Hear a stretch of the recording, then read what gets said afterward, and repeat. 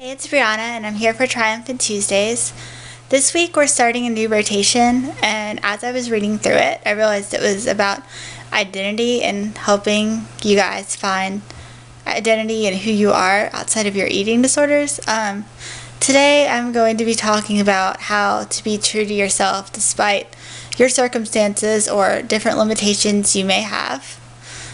We all have different limiting factors in our lives that may prevent us from doing what we want to do, but it's really important that we don't let that affect who we are. When I was thinking about this, I was thinking about my job, and I was like, yeah, that's too long, I don't like it, which I don't really like my job right now. But when I was thinking about it, I realized that even though it is a limiting factor for me, my schedule's crazy all the time, and I have really long shifts and all of this stuff. I was thinking about it, and I'm like, yes, it does limit my time, but if I didn't have that job, I wouldn't have money to do things I wanted, and I wouldn't have resources. So sometimes it's really good to respect that. And I was also thinking about my cerebral palsy and things like that. This may sound really silly to you guys, but I guess it was one of those, you have to be in my shoes to understand, but I'll explain it. For the longest time, I wanted to wear flip-flops, and I still do, but I actually can't wear flip-flops. My feet don't grip at all. They don't grip the flip-flops, and they basically just fly off. But pretty much through all of high school, I would wear them anyway, because I was like, I don't want to limit myself. I don't want to do that. I want to wear these. I want to look cool like everybody else, and wear what everyone else is wearing, and have that not be a problem. But it was a problem, and I realized that I was actually limiting my life and what I could do through wearing those flip-flops. So I learned it's better not to wear them. And yeah, I still struggle with that. My mom says that she's pretty sure God will give me a pair on the way through the door of heaven, which I hope she's right, because that would be really cool. And with my job, as I was saying before, if I don't, respect the schedule and how crazy it is, I wouldn't have time to do other things, or I'd have time, but I wouldn't have resources. I would have much rather made this video when I was all made up and not really tired and things like that. I would have rather made it, a lot earlier today, but I couldn't do that because of my schedule. But if I didn't have a job, I wouldn't have the time to make this, because I wouldn't have a house, and I wouldn't have a camera or a computer to even put this up. I mean, it'd be amazing if WeRFreEDomFighters started paying us to do this. If YouTube started paying us, that would be awesome. Maybe I should suggest that. I've never really liked the concept of limits, and I've had trouble with it. And I was talking to my therapist about it. She was amazing and actually helped me think about it differently. When you think about it, life is really a series of choices, and those choices lead to different consequences and different outcomes, some good outcomes, some bad outcomes. Sometimes we make really great choices, and sometimes we make really horrible choices, but it's all part of our life. And she was like, well, Brianna, you always have a choice. And I'm like, no, I don't. She's like, yeah, you do. Work had gotten to a point where I really didn't want to go to it. It's gotten a little better now, but it's still a struggle.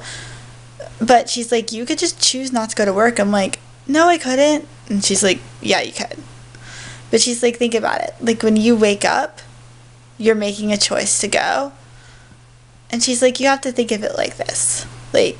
You choose to go because the consequence for not going that you would end up getting later outweighs the benefit of not going. So the consequence for not going would be greater than the benefit for not going, so therefore you're choosing to go. And when I thought about that, that made a lot of sense. We're not really limiting ourselves, we're just making different choices, and we have to make the best one for ourselves. What people say to us can also factor into what we perceive to be limits for ourselves. And I'm going to talk a little bit about self-imposed limits, because I learned, especially recently, that there's definitely a really fine line between actual legitimate limits and self-imposed ones. For the longest time, I thought I was really bad at math, and I didn't learn that I wasn't until recently. Like I said before in other videos, I passed the pharmacy tech test, and I remember passing it and being shocked. And I got in the car and I told my dad, I'm like, I passed the test. Like, I can't believe it. He's like, I can. I always knew you could.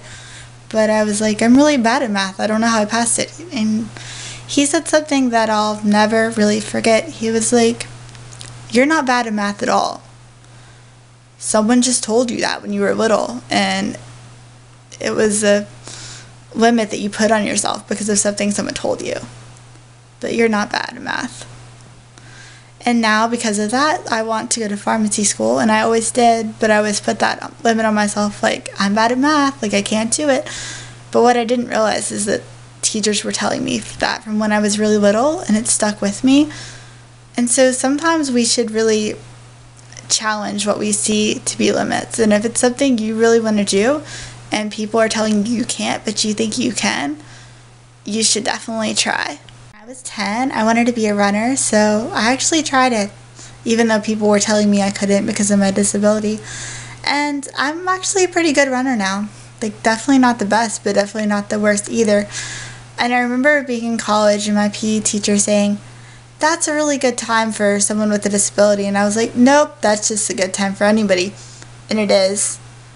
But I've learned through that and through my situation with my cerebral palsy is that unless you know that you personally can't do it, then you should try.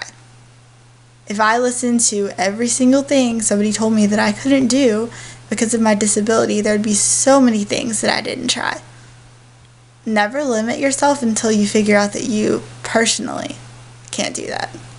But never let anything anyone says ever stop you. I really like kids, and one of the reasons I do is because they're extremely fearless for the most part, and I think a lot of that has to do with the fact that they don't have all these preconceived notions in their heads about what they can or can't do, and they haven't developed fear, so they often face fears with much more courageousness than we have.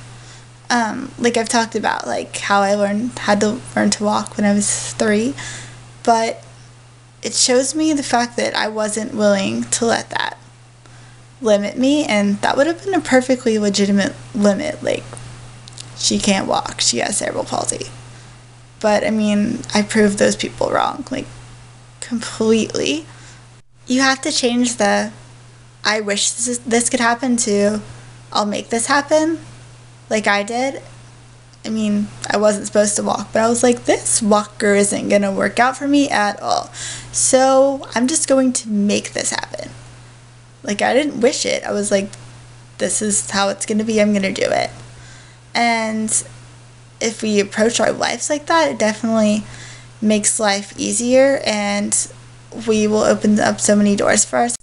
And that's kind of how I approached recovery from my eating disorder too. Like I said before, it had gotten to a point where it was like, okay, Brianna, recover or die. Like, there's no more options. Those are the only two. And because I just chose it, I was like, okay, failure's not an option. You have to do it. There's no other choice. Like, I was able to. And that's how I did it, is I chose to do it. I decided that I could no matter what, because I had to. And I learned that for myself, sometimes I can put limits on myself just because I'm actually afraid of failing. Or not afraid of failing, like everyone's afraid of failing. I don't think anyone wants to fail. Well, at least not most people will. But I realized that to succeed and to be successful, you have to be willing to fail. It took me forever to take my pharmacy tech test, not because I wasn't ready for it. It was because I wasn't willing to fail. And not being willing to fail can hold us back in so many ways. If I wasn't willing to fail, I would have never learned to walk. And if I wasn't willing to fail, I wouldn't be a pharmacy tech now. But there's so much stuff I'm still working on. And one of my favorite quotes is, if I didn't fall, I would have never been given wings. And that's true. You have to mess up to learn. And for the longest time, like, I wasn't allowing myself to mess up at all because I'm such a perfectionist. But I realize now that I'll never learn if I don't. And I mean, I'm still struggling with that because I want to do everything perfectly, but I'll never learn to do something well if I'm not willing to fail. And I've failed at a lot of things in my life. I haven't been perfect. For example, like I always wanted to be a ballerina, but I can't dance at all. But just wanting to dance, like that actually told me a lot about myself. Told me that I was creative, artistic, competitive maybe, strong, ambitious, like performing. But I'm actually really good at singing and acting. But had I wasted all my time trying to learn to dance when I wasn't good at it, I would have never become good at singing or acting. So if you want to do something and you try and you fail and you realize it's not a possibility for you, if you look at all the characteristics that you do have that maybe you want to do that, it's quite possible that you can find something else that you would be good at. I think a lot of the time people limit themselves because of their eating disorder. I know I used to do that. It was like, I have an eating disorder, I can't do that. But I was doing that mostly out of fear. And I wanted to talk about one of my friends that I met through YouTube. Like, I won't say her name or anything because I'm pretty sure she doesn't want me to say that. But I don't usually seek out videos of people that are recovering, but for some reason this just caught my attention. I might have been searching for something else, I don't know. But she basically documented like her entire recovery journey, and even though she's not recovered, like she's doing really well now. But it was so amazing to see her personality come out. Eating disorders take away so much from us that oftentimes we don't even know who we are because of them, and I think that's part of why we limit ourselves, because we have them. But oh my gosh, guys, she is so funny. Like, she got her car towed and she just made it hilarious. And she wanted us to ask questions for another video. Literally took me like 20 minutes to type out like 5 questions because I was laughing so hard. She's such a good storyteller, like so funny, so articulate, and if she ever lets me like link that video, I will, because it's hilarious. But it was really amazing to see her personality come out, and I really love her, and it's so awesome that she's doing well. But it just shows like how much eating disorders take away and how much was hidden. Now I really like watching her videos because they're so fun, and she's like so open to her experiences and things, and she just makes it seem like you're right there experiencing it with her. And she's such a good storyteller and so entertaining, and I just love watching her videos now. But I love how much her real personality has come out now and how much she's changed. Like, she definitely inspires me. But that video is hilarious, and so are a lot of her other videos. But she's a fabulous person, and I was telling her that it was so sad that she had an eating disorder, and I really hope that she got better, because it's took away so much from her. And I think sometimes she has doubts of whether she'll recover or not, but I know that she will, because she's awesome and she has so much determination to do so. So I know that she will. But she's really amazing.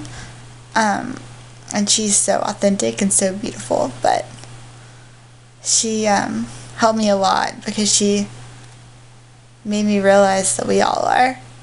It's really important that we listen to our own voice and not the voices of others or society when we're trying to decide who we are or what we would like to do, because when we go along with what other people would want, you're basically just squashing your own uniqueness in a way. Everyone's different and everyone's beautiful, and being true to yourself allows other people to see that, and it allows for you to be happy and to live your best life.